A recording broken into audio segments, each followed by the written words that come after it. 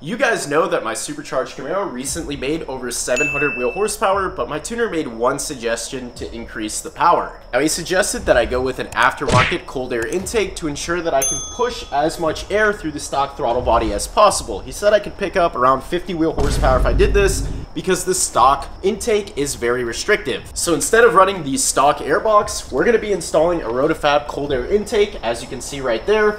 But first we need to clean out this air filter. It is super filthy and I've got some compressed air for it. First thing that we're gonna do here before we install this awesome new filter, it's the Rotofab something something. It's not the Big Gulp. The Big Gulp is for LT4 application.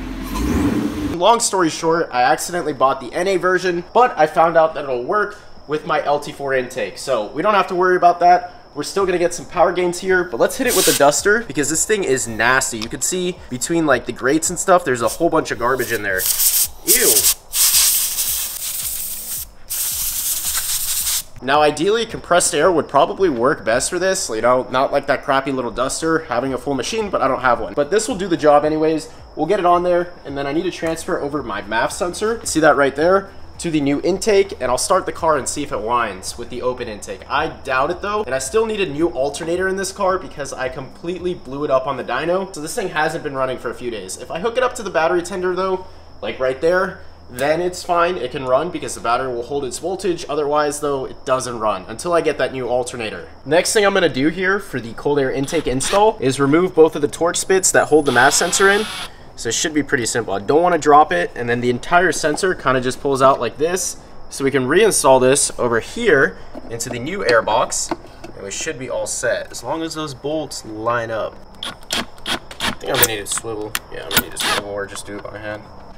Replug in the map, or I meant to say the MAF, oh my god. And now we're all set with that install. So now we just need to throw on the filter, start the car, and see if it goes oop, oop. It probably won't. It's wishful thinking. This is more for the power gain. And then I'm honestly gonna have to do an aftermarket throttle body. So if you guys own a 6th gen Camaro with a supercharged setup, let me know if I should get the 103mm or the 112. Whipple says you can fit up to 112 on here, so I might have to get the biggest throttle body possible and make the most power possible. I can throw my mega filter back on here and make all the power. So it should slide back on. I'll clamp it down, and this intake is pretty much all done and ready to go.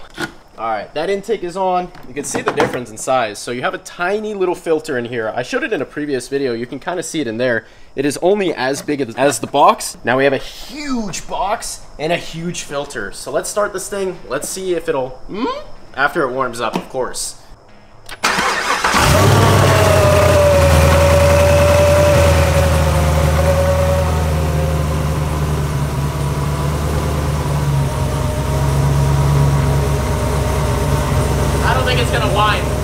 So what's crazy is that it's actually boost weather right now in Florida. This car would be like a little bit faster, and you can tell by the condensation. So we never see condensation out of the exhaust in Florida because it's always hot. And the one time that it's boost weather in this state, guess what? I don't have an alternator, so I can't go rip this thing and go run my record 60 to 130.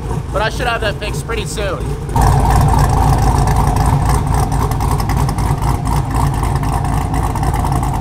Did a test rev to see if this thing would whine. Devin says it whines like a video game Hellcat. I don't believe him. So only 2,000. What? Yeah. What? It whines now. Only 2,000. Oh my god. It whines like a freaking video game Hellcat now. It's crazy. Look at this, guys.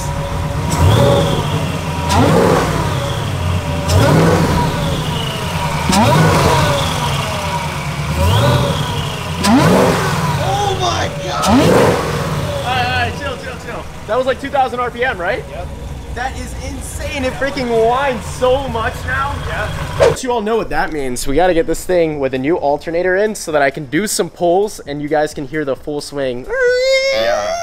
Gotta get the drive-by clips. Yeah, we do. That would be so nasty. But I don't even know when that new alternator is coming because I ordered one from GPI. And basically they told me that it's back ordered right now. So maybe I'll have to find one in store or go on Facebook and find one. But that's pretty much going to do it for this video. On the cold air intake, we successfully made the Gen 5 Whipple Supercharger whine. So now you guys know how to do it because that's a lot, or that's a huge question that people always have. How do you make these Whipple Superchargers, especially the newer ones, whine? Because they don't whine on the factory airbox, they don't whine on the supplied airbox, and a lot of people want to hear it. On that note though, if you guys enjoyed this video, please remember to comment, like, and subscribe, and I'll see you in the next one.